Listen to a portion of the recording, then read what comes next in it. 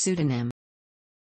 A pseudonym, or alias, is a name that a person or group assumes for a particular purpose, which can differ from their first or true name, orthonym. Pseudonyms include stage names and usernames, ring names, pen names, nicknames, aliases, superhero or villain identities and code names, gamer identifications, and regnal names of emperors, popes, and other monarchs. Historically, they have often taken the form of anagrams, Graecisms, and Latinisations, although there are many other methods of choosing a pseudonym. Pseudonyms should not be confused with new names that replace old ones and become the individual's full-time name. Pseudonyms are part-time names, used only in certain contexts, usually adopted to hide an individual's real identity, as with writers' pen names, graffiti artists' tags, resistance fighters or terrorists' noms de guerre, and computer hackers' handles. Actors, musicians, and other performers sometimes use stage names, for example, to mask their ethnic background. In some cases, pseudonyms are adopted because they are part of a cultural or organizational tradition, for example devotional names used by members of some religious institutes, and cadre names used by Communist Party leaders such as Trotsky and Lenin. A pseudonym may also be used for personal reasons, for example, an individual may prefer to be called or known by a name that differs from their given or legal name, but is not ready to take the numerous steps to get their name legally changed. Or an individual may simply feel that the context and content of an exchange offer no reason, legal or otherwise, to provide their given or legal name. A collective name or collective pseudonym is one shared by two or more persons, for example the co-authors of a work, such as Ellery Queen, Nicholas Bourbaki, or James S. A. Corey. The term is derived from the Greek, pseudonymon, literally false name, from pseudos, lie, falsehood and onyma, name. A pseudonym is distinct from an alianym, which is the real name of another person, assumed by the author of a work of art. This may occur when someone is ghostwriting a book or play, or in parody, or when using a front name, such as by screenwriters blacklisted in Hollywood in the 1950s and 1960s. See also pseudepigraph, for falsely attributed authorship. Sometimes people change their name in such a manner that the new name becomes permanent and is used by all who know the person. This is not an alias or pseudonym, but in fact a new name. In many countries, including common law countries, a name change can be ratified by a court and become a person's new legal name. For example, in the 1960s, Black civil rights campaigner Malcolm Little changed his surname to X, to represent his unknown African ancestral name thought had been lost when his ancestors were brought to North America as slaves. He then changed his name again to Malik el-Shabazz when he converted to Islam. Likewise, some Jews adopted Hebrew family names upon emigrating to Israel, dropping surnames that had been in their families for generations. The politician David Ben-Gurion, for example, was born David Grun in Poland. He adopted his Hebrew name in 1910, when he published his first article in a Zionist journal in Jerusalem. Many transgender people also choose to adopt a new name, typically around the time of their social transitioning, to resemble their desired gender better than their birth name. Businesspersons of ethnic minorities in some parts of the world are sometimes advised by an employer to use a pseudonym that is common or acceptable in that area when conducting business, to overcome racial or religious bias. Criminals may use aliases, fictitious business names, and dummy corporations, corporate shells, to hide their identity, or to impersonate other persons or entities in order to commit fraud.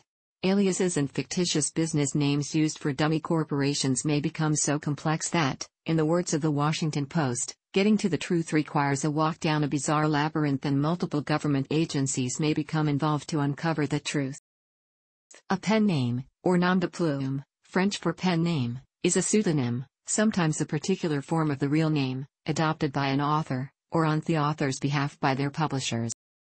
Some female authors used male pen names, in particular in the 19th century, when writing was a male-dominated profession. The Bronte family used pen names for their early work, so as not to reveal their gender, see below, and so that local residents would not know that the books related to people of the neighborhood.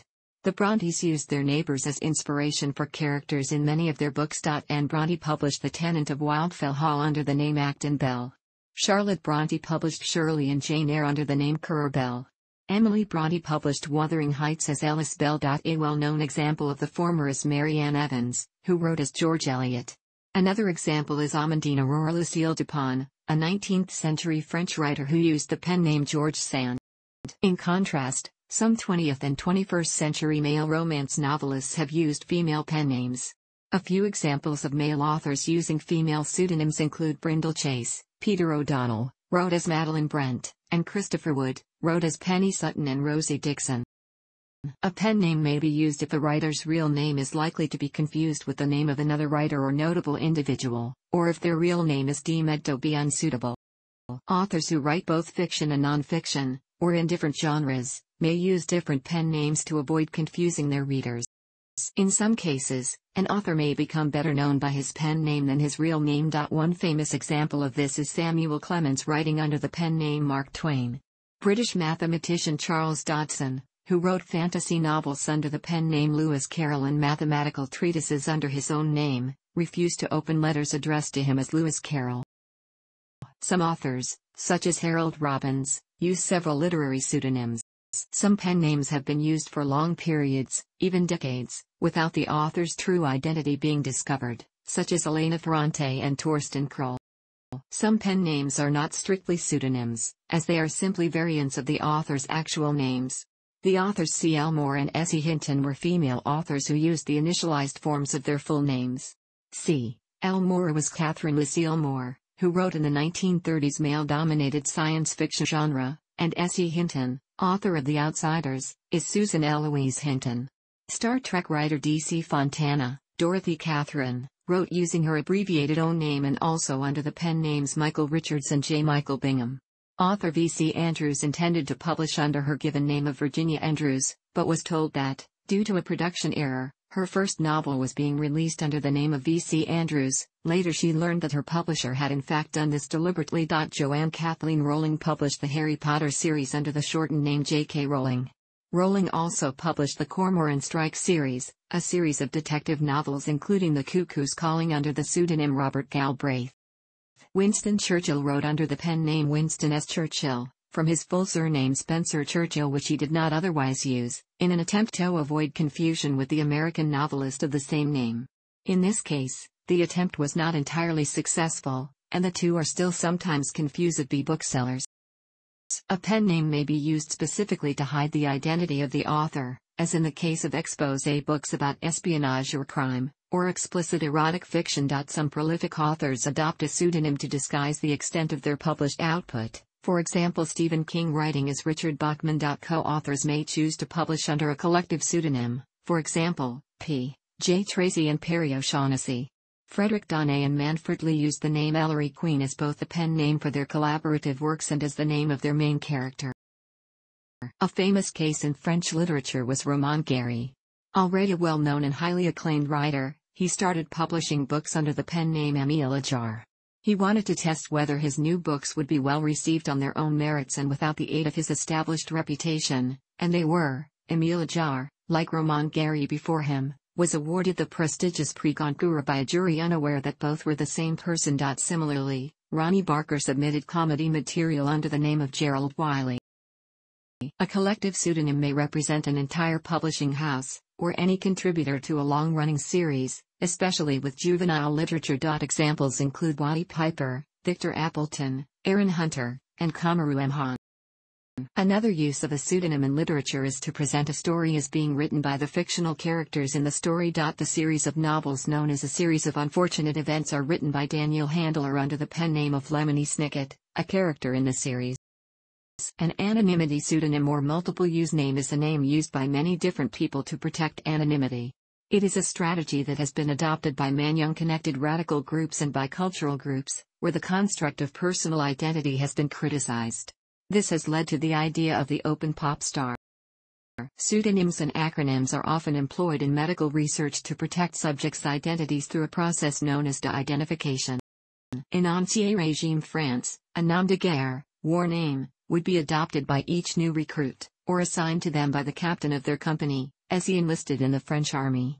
These pseudonyms had an official character and were the predecessor of identification numbers. Soldiers were identified by their first names, their family names, and their noms de guerre, for example Jean Amérault de la Fidélite. These pseudonyms were usually related to the soldier's place of origin, for example Jean de Landit Champigny, for a soldier coming from a town named Champigny, or to a particular physical or personal trait, for example Antoine Bonnet dit prêt à boire, for a soldier prêt à boire, ready to drink. In 1716, a nom de guerre was mandatory for every soldier. Officers did not adopt noms de guerre as they considered them derogatory. In daily life, these aliases could replace the real family name. Noms de guerre were adopted for security reasons by members of the World War II French resistance and Polish resistance. Such pseudonyms are often adopted by military special forces soldiers, such as members of the SAS and other similar units, resistance fighters, terrorists, and guerrillas. This practice hides their identities and may protect their families from reprisals. It may also be a form of dissociation from domestic life. Some well-known men who adopted noms de guerre include Carlos, for Ilich Ramirez Sanchez, Willy Brandt, Chancellor of West Germany, and Subcomandante Marcos, the spokesman of the Zapatista Army of National Liberation, EZLN. During Lehi's underground fight against the British in Mandatory Palestine, the organization's commander Yitzhak Shamir, later Prime Minister of Israel, adopted the nom de guerre Michael, in honor of Ireland's Michael Collins. Revolutionaries and resistance leaders, such as Lenin, Trotsky, Golda Meir, Philippe Leclerc de Hautecloque, and Josip Broz Tito, often adopted their noms de guerre as their proper names after the struggle. George Grivas, the Greek Cypriot Ioka militant, adopted the nom de guerre Digenis, Delta Iota Gamma Epsilon Nu Sigma. In the French Foreign Legion, recruits can adopt a pseudonym to break with their past lives. Mercenaries have long used noms de guerre, even sometimes multiple identities depending on country, conflict and circumstance. Some of the most familiar noms de guerre today are the kunya used by Islamic mujahideen. These take the form of a technonym, either literal or figurative. Individuals using a computer online may adopt or be required to use a form of pseudonym known as a handle, a term deriving from CB slang, username, login name, avatar, or, sometimes, screen name, gamertag IGN, in-game, nickname, or nickname. On the Internet, pseudonymous remailers use cryptography that achieves persistent pseudonymity, so that two-way communication can be achieved, and reputations can be established, without linking physical identities to their respective pseudonyms. Aliasing is the use of multiple names for the same data location.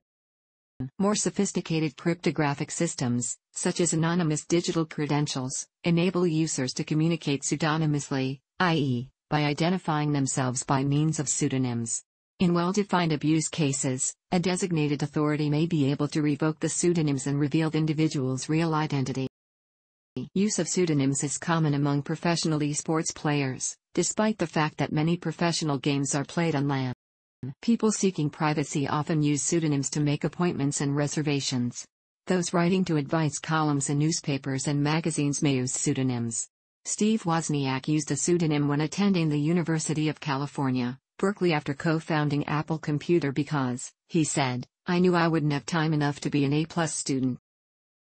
When used by an actor, musician, radio disc jockey, model, or other performer or show business personality, a pseudonym is called a stage name, or, occasionally, a professional name, or screen name. Members of a marginalized ethnic or religious group have often adopted stage names, typically changing their surname or entire name to mask their original background. Stage names are also used to create a more marketable name, as in the case of Creighton Tell Chaney, who adopted the pseudonym Lon Chaney Jr., a reference to his famous father Lon Chaney, Sr. Chris Curtis of Deep Purple fame was christened as Christopher Crummy. In this and similar cases, a stage name is adopted simply to avoid an unfortunate pun. Pseudonyms are also used to comply with the rules of Performing Arts Guilds, Screen Actors Guild, SAG, Writers Guild of America, East, WGA, AFTRA, etc., which do not allow performers to use an existing name, in order to avoid confusion. For example, these rules required film and television actor Michael Fox to add a middle initial and become Michael J. Fox, to avoid being confused with another actor named Michael Fox. This was also true of author and actress Fanny Flagg, who chose this pseudonym, her real name, Patricia Neal, being the name of another well-known actress, and British actor Stuart Granger, whose real name was James Stewart. The filmmaking team of Joel and Ethan Coen, for instance, share credit for editing under the alias Roderick James. Another example is that actor Gary Morgan used his fictional name Barnard Pinansky in the kids' songs I'd Like to Teach the World to Sing video. While in kids' songs, very silly songs, his actual name appears in the credits. Some stage names are used to conceal a person's identity, such as the pseudonym Alan Smithy, which was used by directors in the Directors Guild of America (DGA) to remove their name from a film they feel was edited or modified beyond their artistic satisfaction. In theater, the pseudonyms George or Georgina Spelvin and Walter Plinge are used to hide the identity of a performer, usually when he or she is doubling, playing more than one role in the same play. David Agnew was a name used by the BBC to conceal the identity of a scriptwriter, such as for the Doctor Who serial City of Death, which had 3 writers, including Douglas Adams, who was at the time of writing the show's script editor. In another Doctor Who serial, The Brain of Morbius, writer Terrance Dicks demanded the removal of his name from the credits, saying it could go out under a Bland pseudonym. This ended up being the name Robin Bland. Musicians and singers can use pseudonyms to allow artists to collaborate with artists on other labels while avoiding the need to gain permission from their own labels, such as the artist Jerry Samuels, who made songs under Napoleon XIV. Rock singer-guitarist George Harrison, for example, played guitar on Cream's song Badge using a pseudonym. In classical music, some record companies issued recordings under a nom de disque in the 1950s and 1960s to avoid paying royalties. A number of popular budget LPs of piano music were released under the pseudonym Paul Prokopoulos. Another example is that Paul McCartney used his fictional name Bernard Webb for Peter and Gordon's song Woman. Pseudonyms are also used as stage names in heavy metal bands, such as Tracy Guns in LA Guns, Axl Rose and Slash in Guns N' Roses, Mick Mars in Motley Crue, Dimebag Darrell in Pantera, or C.C. DeVille in Poison. Some of these names have additional meanings, like that of Brian Hugh Warner, more commonly known as Marilyn Manson, Marilyn coming from Marilyn Monroe and Manson from convicted serial killer Charles Manson. Jacoby Shaddix of Papa Roach went under the name Kobe Dick during the Infest era. He changed back to his birth name when Love Hate Tragedy was released. David Johansen, frontman for the hard rock band New York Dolls, recorded and performed pop and lounge music under the pseudonym Buster Poindexter in the late 1980s and early 1990s. The music video for Poindexter's debt single, Hot Hot Hot, opens with a monologue from Johansen where he notes his time with the New York Dolls and explains his desire to create more sophisticated music. Ross Bagdasarian, Sr., creator of Alvin and the Chipmunks, wrote original songs, arranged, and produced the records under his real name, but performed on them as David Seville. He also wrote songs using the name Skipper Adams. Danish pop pianist Bent Fabric, whose full name is Bent Fabricius Bjerre, wrote his biggest instrumental hit Alley Cat under the name Frank Bjorn. For a time, the musician Prince used an unpronounceable love symbol as a pseudonym. Prince is his actual first name rather than a stage name. He wrote the song Sugar Walls for Sheena Easton under the alias Alexander Nevermind and Manic Monday for the Bangles as Christopher Tracy. He also produced albums early in his career as Jamie Starr. Many Italian-American singers have used stage names as their birth names were difficult to pronounce, or considered too ethnic for American tastes. Singers changing their names included Dean Martin, born Dino Paul Crosetti, Connie Francis, born Concetta Francanero, Frankie Valli, born Francesco Castelluccio, Tony Bennett, born Anthony Benedetto, and Lady Gaga, born Stefani Germanotta. In 2009, British rock band Feeder briefly changed their name to Renegades so they could play a whole show featuring a set list in which 95% of the songs played were from their forthcoming new album of the same name, with none of their singles included. Frontman Grant Nicholas felt that if they played as Feeder, there would be an uproar that they did not play any of the singles, so used the pseudonym as a hint. A series of small shows were played in 2010, at 250 to 1,000 capacity venues with the plan not to say who the band really are and just announce the shows as if they were a new band. In many cases, hip-hop and rap artists prefer to use pseudonyms that represent some variation of their name, personality, or interests. Prime examples include Iggy Azalea. Her name comes from her dog name, Iggy, and her home street in Mullumbimby, Azalea Street, Old Dirty Bastard, where was known under at least 6 aliases: Diddy, previously known at various times as Puffy, P. Diddy, and Puff Daddy, Ludacris, Flo Rida. His name is attributed to his home state, Florida, LL Cool J, and Chingy. Black metal artists also adopt pseudonyms, usually symbolizing dark values, such as Nocturno Culto, Gal, Opeth, and Silent O's.